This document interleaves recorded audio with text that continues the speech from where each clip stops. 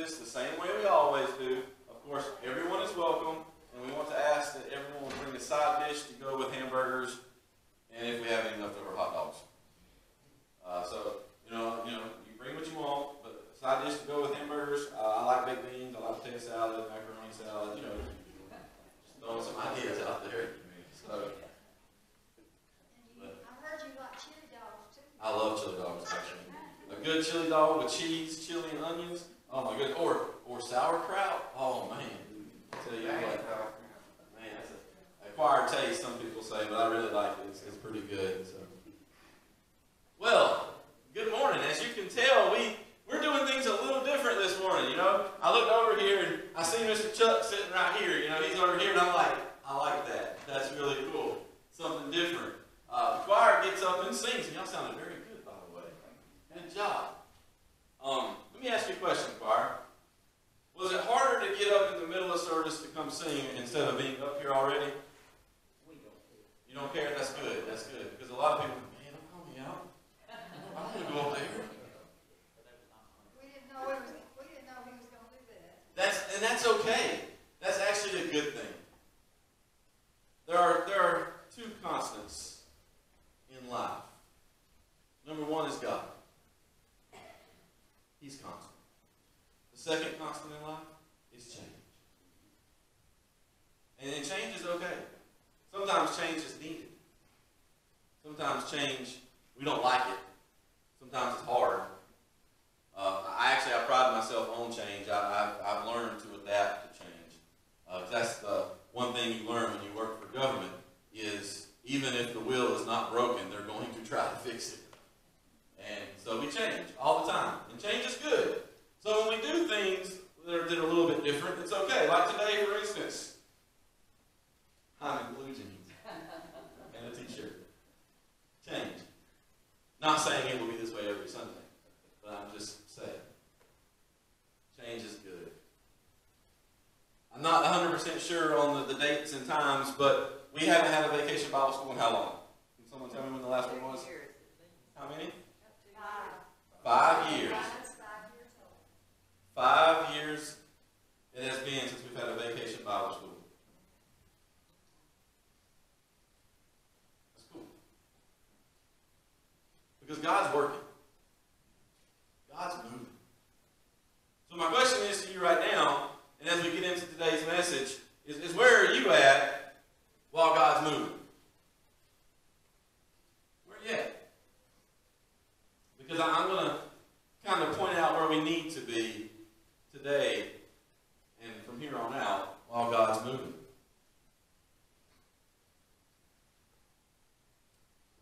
I'm not sure if you're familiar with the story of the Samaritan woman and Jesus at the well.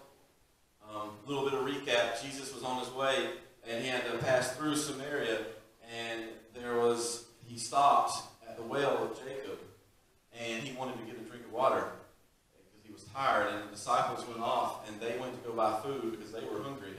Went after my own heart, I feel them.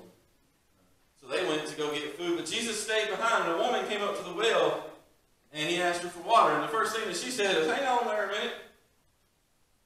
You're a Jew. We don't get along. Why are you asking me for water?" And Jesus said, "Hang on. No. If you knew who I was and the type of water that I could give, you'd be asking me for a drink." So Jesus went on and he basically told her, hey, I am the Messiah. Then he goes on and tells her everything that she'd done in her life. And she got so excited that she went off to tell everybody in the village about what Jesus just said, who he was. Have you ever been that excited to tell someone something? I'm talking, Mr. Chuck, excited, Auburn, Alabama excited, okay? I got to laugh over there, Miss Ann. I'm talking excited, all right? This woman was so excited to go tell these people what had happened. And when Jesus' disciples came back, the first thing they're going to do is they're going to, they wanted to question him. When they seen Jesus talking to this woman, but they didn't. And Jesus basically points out to them, he says, hang on a minute. There's something a little more important than food right now. And that's my Father's work. Sometimes church, we get so focused on how hungry we are physically that we forget how hungry the world is spiritually. Jesus told his disciples this right here in John chapter 4. He said this in verse 35. He said, "You know the saying, 4 months between planting and harvest. But I say, wake up and look around. The fields are already ripe for harvest." We haven't had a vacation Bible school in 5 years here. Church, the fields are ripe for harvest. And that's about to happen here this week. Today's message, and I'm not going to talk long on it, we're just going to talk briefly a little bit because I ran over last Sunday. I know that you're probably ready, like preacher, be quiet. But hey, we're going to say whatever God's laid on my heart, you're going to hear it, okay? That's how it's going to be. If it takes till 12:30, it takes till 12:30. If it takes till 11:50, it takes till 11:50. I don't know. Okay, you're buying lunch. Mr. Chuck's buying lunch, all right. At least that's what I heard. But when Jesus told his disciples that the fields are already ripe for harvest, there were people. This woman just ran off excitedly to go tell the villagers, the rest of the people in the village, about what Jesus had just told them. And guess what? They're coming back to hear and to see what Jesus is all about. In just a few hours, these doors are going to open. And we may have one student that comes tonight. Or we may have 100. I don't know. But whatever God sends us, we need to be ready. We need to be ready. Because let me tell you what also Jesus said in Matthew chapter 9, verses 35 through 38. He said this right here. Let me tell you what the Bible says. Jesus traveled through all the towns and the villages of that area, teaching in the synagogues and announcing the good news about the kingdom. And he healed every kind of disease and illness. And when he saw the crowds, he had compassion on them because they were confused and helpless like sheep without a shepherd. He said to his disciples, and I want you to listen to this right here. This is what Jesus also said about the harvest. The harvest is great, but the workers are few. This morning, I may step on a few toes this morning, and if I do, I apologize. I'm sorry. And I told my Sunday school class also, I said, you may not leave here every Sunday morning feeling good. Because I'm not a feel-good preacher. I'm not going to preach to you about prosperity or about wealth. I'm going to preach to you about what Jesus said and what's in his word. But Jesus told his disciples, he said, the fields are ripe with harvest, and he also said, it's time to harvest, but we ain't got enough workers to go do it. So let me ask you a question this morning, church. Are you working? Are you working? We got a lot of people that call themselves Christians. We got a lot of people that want to grow and do a lot of things. But sometimes we as believers, we're not willing to step out and go do it. Sometimes we just want the next person to handle it. I've heard people say before, and this is kind of crazy, but I've heard this in multiple places that I've been in. Well, we've done our due. It's time for these young people to take over. What young people?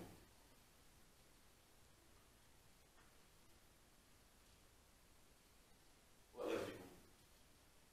The choices that we make, the decisions that we do, how we follow Jesus now is going to determine what happens in 20 years. That's why I asked my class this morning, what's your vision for this church in 20 years? Because what we do right now is going to affect what happens in 20 years.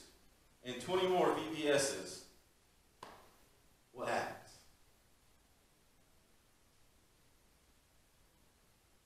It's a hard message to kind of swallow. I get it. It is.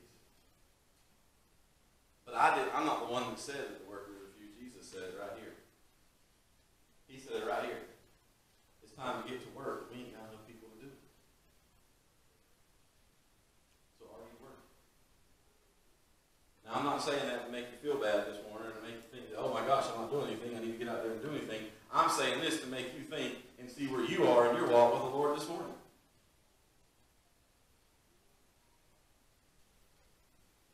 I also don't think that age matters.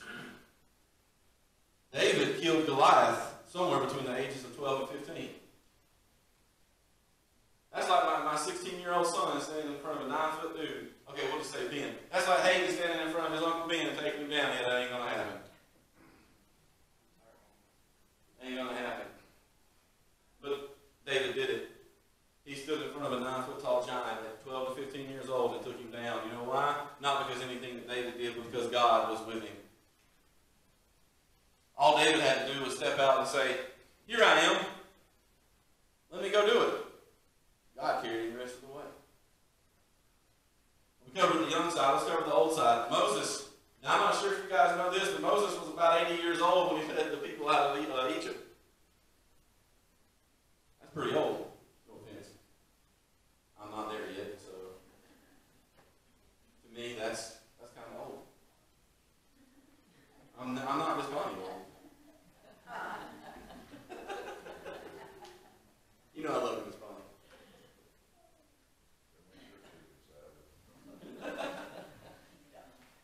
But Moses was 80 years old when he led Israelites out of Egypt. Who can tell me how long they wandered in the wilderness for? Well, how much? 40 years. And how old did that put Moses in 40 years? 40 more. That's right. You're right. 100 and what? 120. Here's Moses at 120 years old, still doing and following what God wanted him to do. Not because Moses could do it, but because God could do it. Church, where are we? Where's our faith?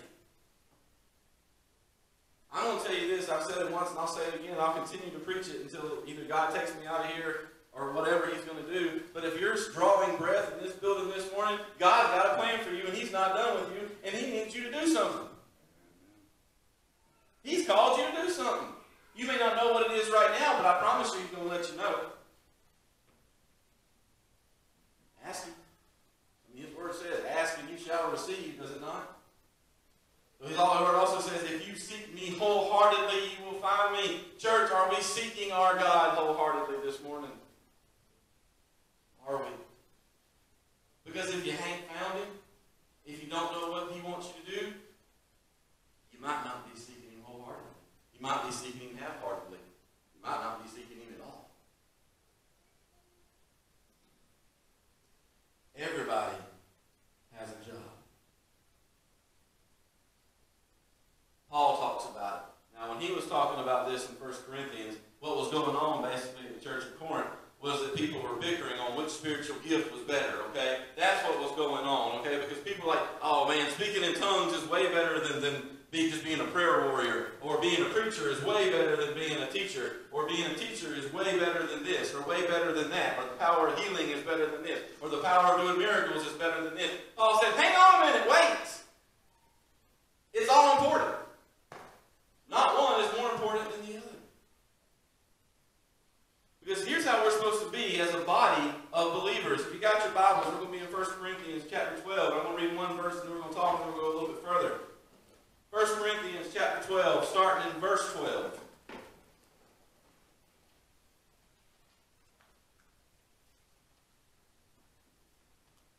Paul said the human body has many parts,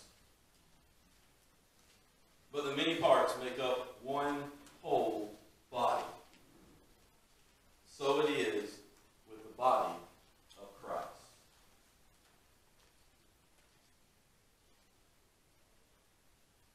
God has given us many talents and many abilities. I question why God ever gave me the ability to stand up here and preach. I don't think I'm very good at it, but it ain't about me, is it? It's about God. God might have given you the ability to be a friend. God may have given you the ability to be a prayer warrior for someone. He might have given you the ability to be a little bit more compassionate than everybody else. Because let me tell you, sometimes a little bit of compassion goes a long way. Maybe he gave you the ability to be a little bit more empathetic.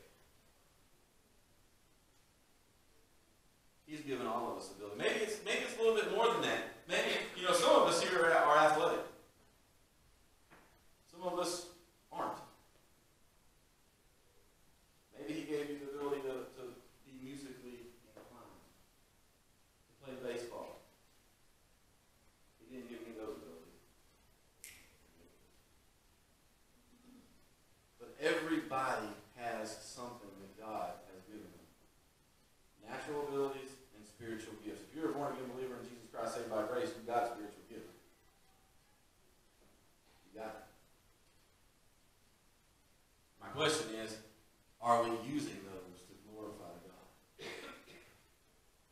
My next question is, are we even using it? That's my next question. I get that we all have a lot going on. I understand that. Trust me, I'm as busy as the next person. I got you.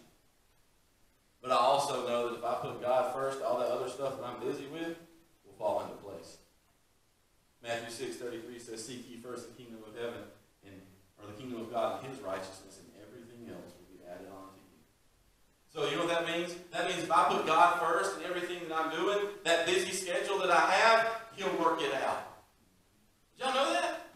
Because let me tell you why I didn't go to church way back when, okay? Before I got back into church. One of the main reasons I didn't go was because I was tired all the time because I worked nights. My schedule was about 8 or 9 o'clock at night until whenever I got off in the morning. Sometimes it'd be 2, sometimes it'd be 3, sometimes it'd be 7 or 8 o'clock in the morning. It just depended on when the job was done. And that was Saturday nights. So you better believe by the time I get home Sunday mornings, the last thing on my mind was getting up and coming to church. I didn't want to do it. I wanted to stay in bed and I wanted to sleep. That's what I wanted to do. We've been there before, right? We've been there. We've busied ourselves with stuff, with things that aren't important, but they're not important because I'm going to just go ahead and drop a truth bomb. And if this mic wouldn't break and I drop it after I say this, but I'm not. But let me tell you right now, the most important thing in our life is the Lord. Amen. It is. Those kids that we have, that's a gift from the Lord. That job that we have that makes us that money, that's a gift from God. He gave it to me. He can take it away.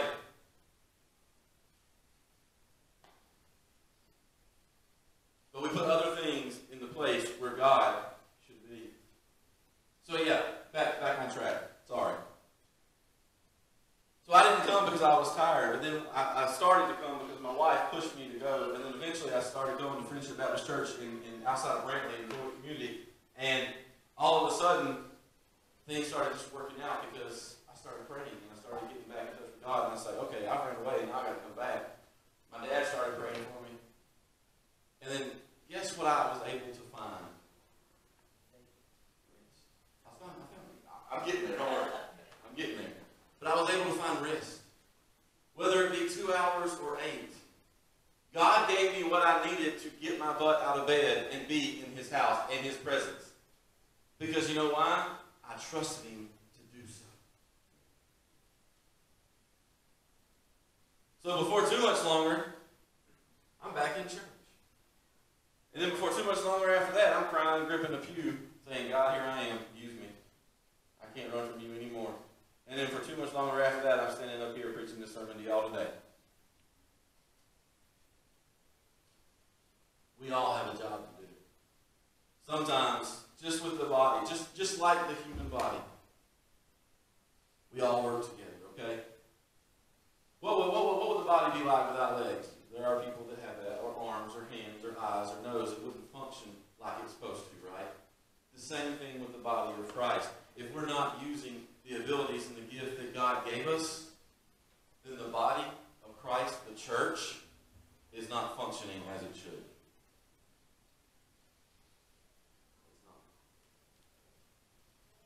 Paul goes on to say, he says, in verse 13, he says, some of us are Jews and some are Gentiles, some are slaves and some are free, but we all have been baptized into one body by the Spirit, and we all share the same Spirit. He says, yes, the body has many different parts, not just one part. If the foot says, I'm not a part of the body because I'm not a hand, does that make it any less part of the body? Just because you may have a smaller, what you consider to be a smaller talent or smaller or more insignificant, if that's what you think, ability than the next person does not mean that you're any less important. It does not mean that ability, that gift, that talent is any more insignificant than anyone else's. Because let me tell you what goes into making a preacher be able to be up here. First off, prayer. Not just from me, but from you guys. It takes all of you. Because I need a big neon sign sometimes for me to see what God wants me to preach on. And sometimes I may not see it if you're not praying for me. Did y'all know that? The next thing it takes, Mr. Chuck up here, leading worship, getting you ready to hear what God's laid on my heart for me to preach to you. Next thing it takes is my sound guys back there, making sure that my microphone's working. Thank you guys, by the way. We struggle with that some Sundays. It's okay, though.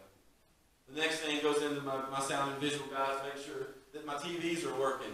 That if I have scripture that needs to go on the board, or Mr. Chuck has words that needs to go on the board, or pictures, or a video, or whatever. There's a lot that goes into it. But the awesome thing about it is what it takes to go into a Sunday morning service, every one of you are involved in. Did you know that?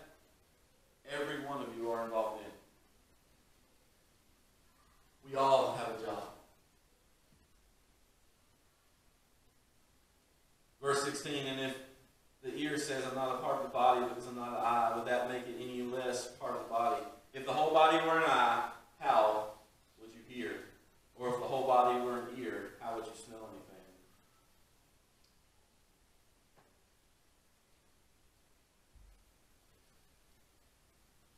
We got VBS coming up. And it takes a whole church body to make it work. It does. You know, God calls us to be a holy sacrifice. Did y'all know that? Sometimes that means sacrificing other things to do what God has called us to do. I want you to look at anybody in the Bible that followed Jesus and ask me, or I want you to tell me they didn't sacrifice something to follow Jesus. Every one of his disciples gave up pretty much everything they had to follow Jesus. All but one of them gave their life to follow Jesus. And the one that didn't was tortured. You can look up anybody in the Old Testament. Pretty much every one of them sacrificed something to follow the Lord. Jesus never said that being his disciple was going to be easy. It's going to be hard. But he did promise to be there with us the entire way. This morning I also asked, what's your vision for this church? Every one of us, if we sat and we thought about it for a minute, if we call this church our church home, you can probably think of a few things that you would like to see done or happen around here, right? Can anyone shake their head now? Just prove me wrong real quick. Okay. I don't think so. There's always something we can improve on, right? And the vision that we form today is going to take all of us working together and using the abilities and the talents that God gave us to do. And it starts tonight with VBS. Hadn't had a VBS in 5 years. I don't care the reason. I don't care the reason. I'm going to tell you this right now. I don't think God cares about the reason either, but you know what he does care about? The fact that we're doing it. And the fact that we're fixing to open these doors and we're fixing to get to love on, care for, and minister to some kids who are going to come, whether it be 1 or 100. He don't care. He just wants us to be prepared, be ready, and to love on them kids. And to show them Jesus. And it's going to take every one of us to do that. Not just me, not just the Sunday school teachers, but every one of us. And maybe you're sitting here thinking this morning, you know, I can't be here. That's cool. But you know what you can be doing helping us out? Pray. The Bible says, pray without ceasing. Pray. I know I need your prayers. I know this VBS is going to need your prayers if it's going to succeed. But it's going to need workers. Everybody has a gift and a talent and a spiritual gift they've been given. Are you using it for the glory of God today? Hard message, I know. We're going to have a time of invitation. And we talk about a lot in Sunday school, don't we, guys? We really do. We talk about this in Sunday school too. But I'm going to invite everyone to pray for VBS. You don't have to come to the altar. I'll tell you that right now. I get it. You don't have to come kneel at the altar. You can pray right where you are. But I will say that we kind of decided this morning it means a little something to come up to the altar and pray. You don't have to kneel at the altar. You can sit at the altar. You can sit on the front pew. I can promise you, if you think you can't get up, we got a lot of strong men here that can help you. Actually, it might be the ladies helping us men up, honestly. Let's be real, guys. But hey, we're going to do it. But pray. Because I don't care what our vision might be for this church in 20 years. I don't care what our vision might be for BBS this next week. If you're not willing to give it to God and pray about it, it won't come to pass. It won't. God blesses obedience, guys. I don't know if y'all do that or not. But he also punishes disobedience. You don't believe me? Go read the entire Old Testament. This morning, as we have a time of invitation, I'll ask you all, please stand if you can. We decided in Sunday school this morning also that there's not a single person in this room right now whose life is perfect. We are all a bunch of imperfect people. And being, since that is how it is, there's something